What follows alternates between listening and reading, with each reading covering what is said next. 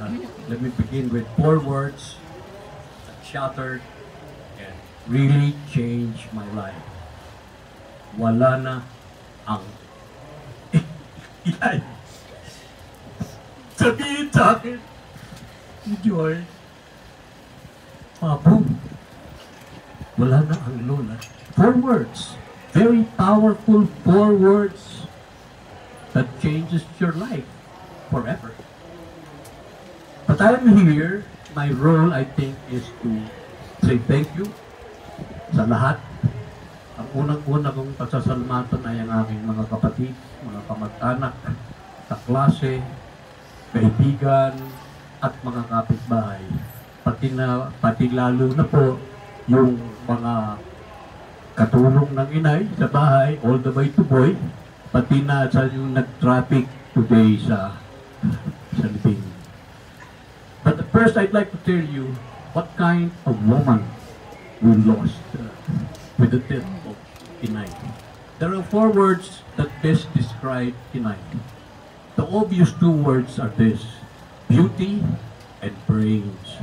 Talaga naman pong maganda at matalino ang aking ina. Pero magdadagdag ako ng two more words, and those words are strength. Strong. She is strength of character. That's what my mother is all about. And the other word, the last word, is independent. My mother was always on her own. Remember that she became a single mom since 1987 when our father passed away. That's about 30 years na single mom, single mother, dedicated to her children, dedicated to her apo. Alam po niya lahat ng birthday ng kanyang mga anak at birthday ng kanyang mga apo. That's the kind of woman we're losing today. That's the kind of woman na inilibing natin ngayon. When I say she was on her own, she was on her own. Even financially, she survived on her pension. And even all the way to her hospitalization and daily needs, that's where her money went. To the point na kung minsan po, uuwi ako rito, aabutan pa ako ng pera ang sasabihin sa akin, ang gasolina mo. That is how generous Inay was. She was generous with her own money, mahilig mag-blow out, dinadala ang mga apo, kahit pa sa Shakey's para mag-pizza, naghahanda sa birthday niya with her own money. So, yun po ang klase ng magulang na nawala sa amin. Like I said, four words that shattered my world. Wala na ang inay, sa kila Joy, kila Maymay, kina Alon, wala na po ang lola. Yung pagkamatay ng inay ay, kung baga sa pelikula, ay punong-puno ng aksyon at pakikipagsapalaran. All the way to ilagay sa ICU, tinawag kami ng doktor to the medical conference dun sa ICU where medyo na-sermonan po ako ni Dr. Publico at ang sinabi sa akin ay bakit naman hindi ka agad nadala sa ospital. That's a long story, it need not be explained. So those are moment-to-moment crises. Pakikipagsapalaran, pakikipagtunggali ng inay at naming lahat para sa inay. Beginning, like I said, with Dr. Publico, all the way to, fundraising na nagsimula kami nila Joy na virtually zero. Pagka po kayo ay namatayan at kailangan ninyo ng tulong, sasabihin ko sa inyo, 4 lang po tao at tatawagin ninyo. Si Joy po will provide the leadership with the support of Alon on a daily basis and the passion and drama of Maymay.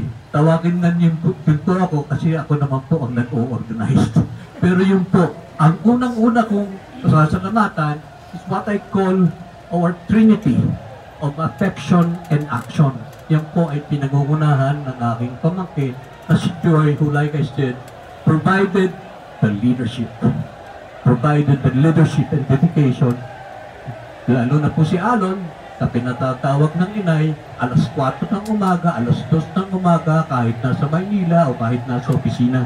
At si Maymay po, na nagtitinda sa umaga, pagkatapos po ay magluluto pa sa bahay, dadaan sa inay, kukunin yung kanyang anak, dadaan uli sa inay, maghahatid ng pagkain sa gabi, at dadalaw pa po bago matulog. Yun po ang sinasabi ko na the Trinity of affection and action and care. Gusto ko rin pasalamatan yung sa aking yung tinatawag ko na buong nakasandal sa pader. Si Joy, si Maymay, at si Alon, at pati na po ako. Ang first pillar po ay yung tinatawag nila si Nanay Rosie.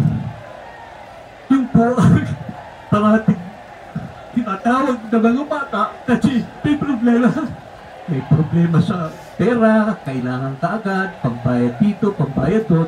At ang isa pa pong gusto kong pasalamatan is the mother-in-law of Joy and Maymay, si Lely Balmes po, na siya po ang kauna-unahang nagbigay ng pera para po sa pambayad sa ospital. Siya po ang takbuhan namin dito pag may problema ang ina. At dahil dyan, like I said, the two pillars na sinasandalan ng mga bata, gusto ko rin pasalamatan ang si Malu, the wife of Alan, who was there with us. Every day, she was there to provide the support to Alon, Joy, and Maymay. Gusto ko rin pasalamatan, siyempre, yung aking asawa, si Sonia, na yung daughter-in-law na pagminsan gusto ng inay na gusto niyang mag-change scenery, sasabihin niya, doon naman ako sa inyong bahay, aalagaan siya ng asawa ko, pagluluto, at liliguan. Liliguan po yun on a daily basis. Yun po ang, kaya pasalamat po ako na malaki sa aking asawa. The last I'd like to tell you, and what I observed, is that there was a camaraderie ng mga apo. Yung pong mga apo na naiwan ay talaga pong punong-puno ng what you call love and affection for Lola. At sila po ay nagsamahan na para silang magkakapatid. Very, very close. Si Ivan po, anak ni Cesar, gusto kong pasalamatan, at gusto kong pasalamatan lalo yung aking anak na sabi nga ni Joy ay nagbatanda during the dying moment ng inay. Gusto ko rin pasalamatan ng aking si Tuesday na kahit po nasa Spain, gave us moral support and even financial support. Gusto ko rin pasalamatan si Paring Napo kasi po, siya din po ay kaibigan namin, kaibigan ng pamilya. And there is one more citation. I'd like to say thank you. Ang aking pong kapatid na si Lynn, ang tawag namin po sa kanya is Mr. Always There. Kahit po siya ay nasa Amerika, kahit anumang oras mo tawagan kaysa sa telepono o sa messenger, he is always there. Siya po ang main contact namin dun sa mga taga-Amerika. And finally, gusto kong pasalamatan yung anak ni Virgil, si Jenny po, at ang kanyang asawa na si Joel, kasi po meron silang a bit of a tribute to inay which they put together as a video. Yung po, Jenny, I think it's your show.